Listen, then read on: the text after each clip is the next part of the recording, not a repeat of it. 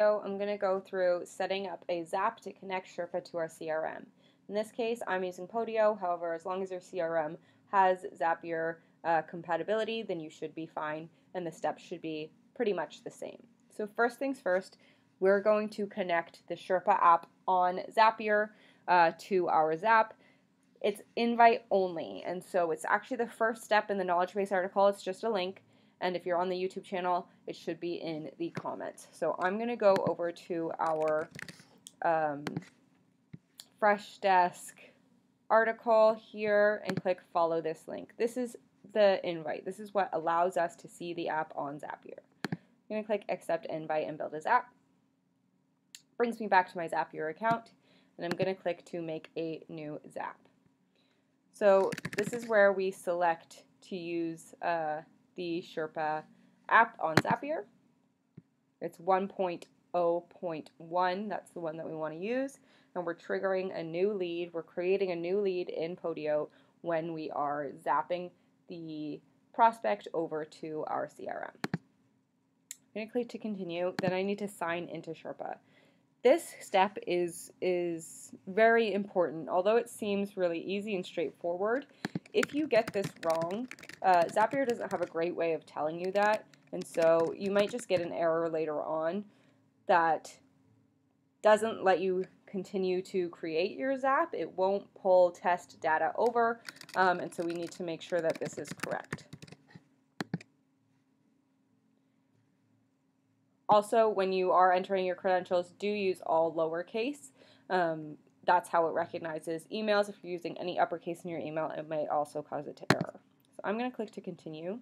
I'm going to name my webhook. This is exactly what it's going to look like in our Sherpa account.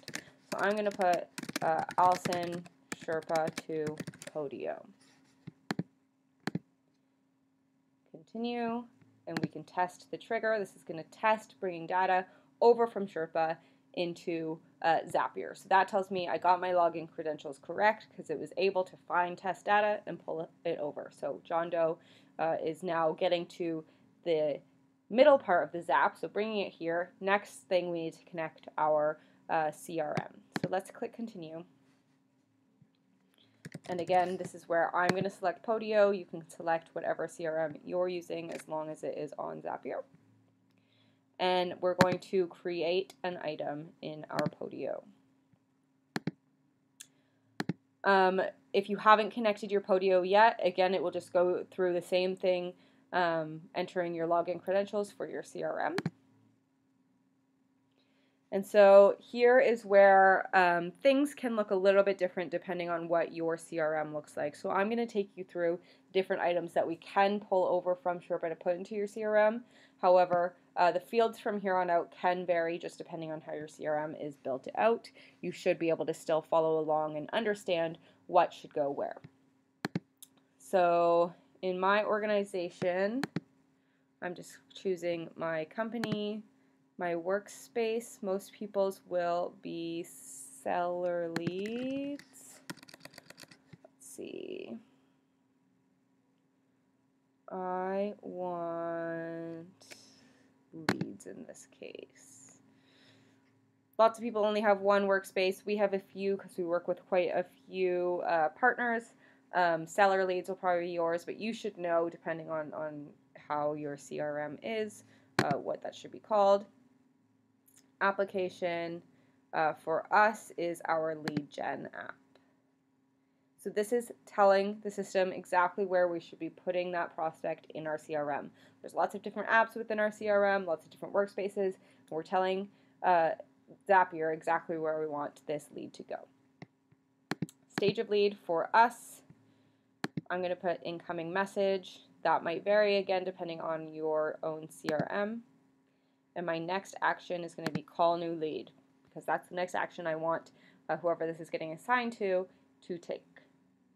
Next, property address. So this is where the easy stuff comes into place. Obviously, we want our property address, and so we just type it in here, and I can select. This is going to be the seller's property address. If there's a unit, actually, with the way data is in Sherpa, the unit will probably just be in the property address there. Owner name. we can do first name space last name. If we don't put that space in between, the John and Doe will just be combined together. Primary contact, we can put a number, property, phone. That's what we want. We don't want the Sherpa phone number. The Sherpa phone number is going to be the number that was used to text the contact. I don't necessarily need that in my CRM, so I want property phone. And we can put that here as well. Phone.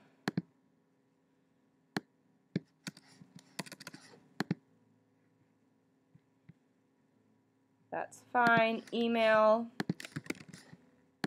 We have it.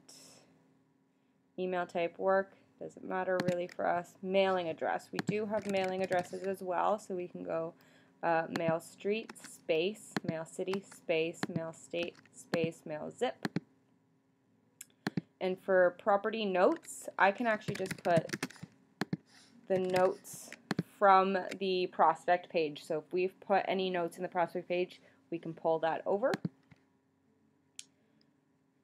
Let's see, none of these items are actually in Sherpa. It's just fields that we will enter in Podio if we get them.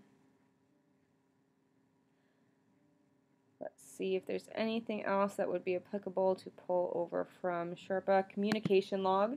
We can put prospect link and conversation links. These are the two links. One of them is the public link and one is the Sherpa link. And so we just type link in there and it will pull up both. And then if there's anything else, let's see, additional links, Sherpa phone, yes. So as I had mentioned, we can put the phone number that was used to contact them if we want.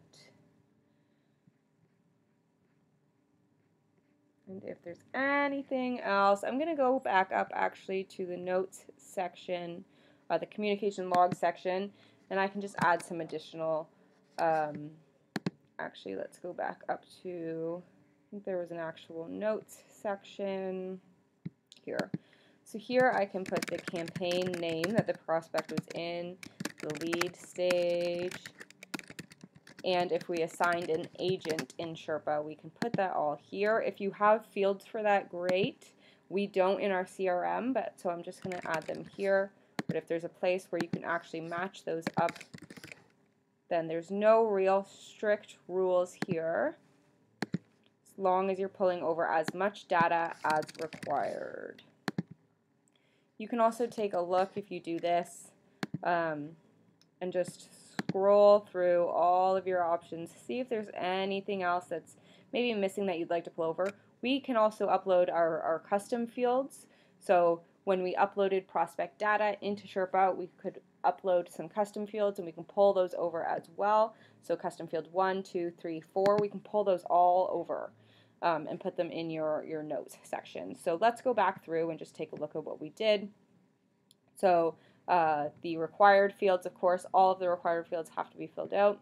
I've put the property address, I've put the name, put the contact number, I've put the email address, I've put the mailing address, notes, campaign name, lead stage, agent, Sherpa phone is going to be down here, my links to the conversation. So I'm just pushing as much information as I possibly can over to my CRM so that whoever is handling the lead from there then on out, if it's myself, if it's another team member, they have a complete set of information. Then I'm going to click continue, test and continue. And so this will test pushing that John Doe lead over to our CRM. So that was successful, great. So now I need to turn my Zap on. This is the step that's required so I can actually see the Zap in Sherpa. So now I have 2 check marks here. The Zap is turned on. Let's go here, make sure it's actually on. Okay, cool. So that says on. I'm going to name, this is just what we see it in Zapier for going forward. And now when I go back to Sherpa, I'm going to refresh because we'll require a refresh.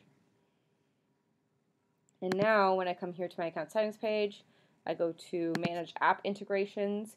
We can see Allison Sherpa. What did I name it? I've done some of these before, so let's just go back and check. What did I?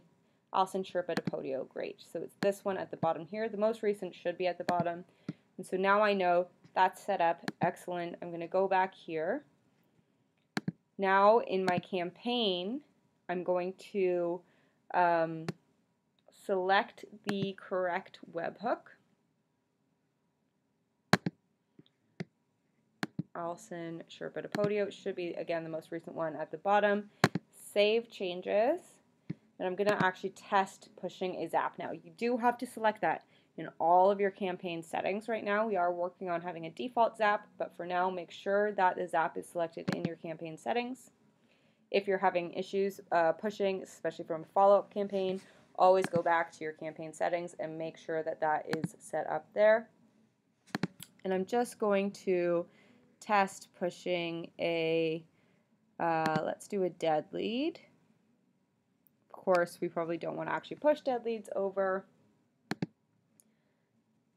but just for my test reasons, I'm going to use this prospect.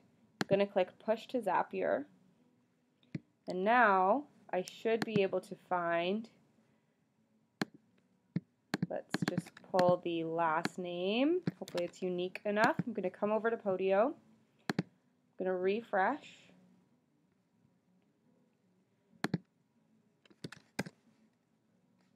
And we can see I've just pushed this lead over. It has been created in my Podio workspace, and we're good to go. If you guys have any troubles with this, I know Zapier can sometimes be a little bit funny, please reach out to us at support@leadsherpa.com and we can definitely help you out.